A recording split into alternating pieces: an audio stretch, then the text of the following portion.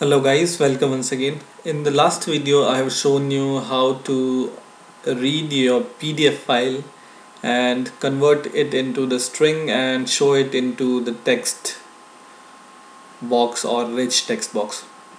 So I will show you what I have done in the last video. I click this read PDF button and I can choose any PDF file from it. So I choose this file for example, and it reads all the PDF file and it parse the content of PDF file and show it into my rich text box. In this video I will show you how to convert your PDF file into the text file using your iTextSharp DLL. So for this I would need the code for which I have used in the last video. So if you don't know how I have written the code for reading the PDF, then go to the last video and just see how I have written the code for reading the PDF. And I will just include some more lines in that code, and I will use most of the code which I have written in the last video. So in the last video, if you remember, I have created this text box and this read PDF button, and when I click this button I have written this code in the last video. Okay, so in that video I was able to convert my PDF file into the string, and now I want to convert that string into the text file. So indirectly I am converting my PDF file to the text file, right? So first of all we will write the code for writing that string into the PDF into the text file. So go at the top. For that we need this using namespace. So write using system.io. if you have already have this namespace, then just leave it like that, or otherwise just add this to your code.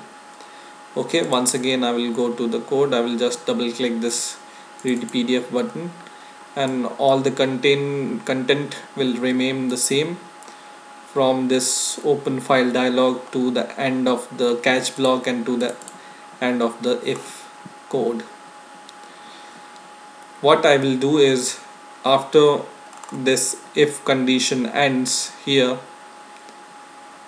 outside this if condition I will write the code for converting my string into the text file. So write stream writer and give it a name. File is equal to new stream writer.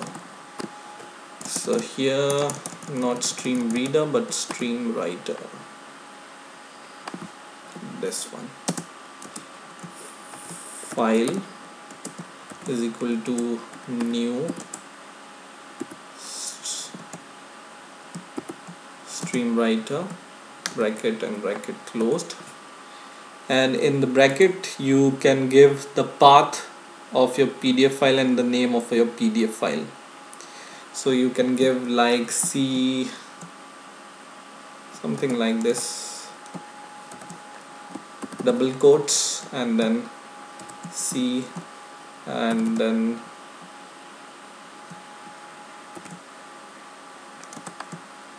PDF to text dot txt, because it's a text file. So you can give the path like this, and this is the name of the text file which we are generating. But because I'm generating my text file in my binary folder, what is a binary folder, just go to your project and right click it and click open folder in Window Explorer, and it will open your project folder. Go to bin and go to debug if you are running your program in debug mode.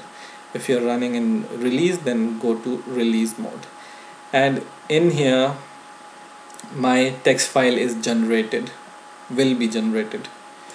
That's why I'm not providing any path, I'm just giving the name of the file. Okay, and in the next line write or copy this file variable, paste it here, dot write, and in the bracket closed, in here we will pass our string. So if you remember, in the last video we have written the code to show our parsed PDF text in the rich text box, which is this rich text box. So what I will do is I will just copy the name of this rich text box, copy and paste it here, dot text.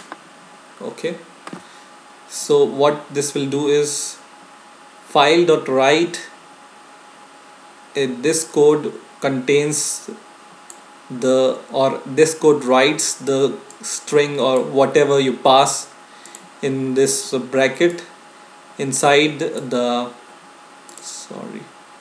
inside your text file. So whatever you write in this bracket will go into your text file, and what we are passing here is whatever text which is there in the rich text box, which we have passed from the PDF file.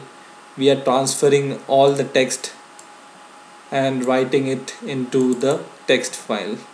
So it's indirectly converting your PDF into the text file, and in after just write file dot close, bracket and bracket. So just write these 3 lines, and this is of course the rich text box dot text, which contains your parsed PDF text. And now I will run the code once again, username and password, and first of all I will open that debug folder, so you will be able to see also that the text file is generated or not. So I will click this read PDF, and see here also I will just select this text or PDF file and open it,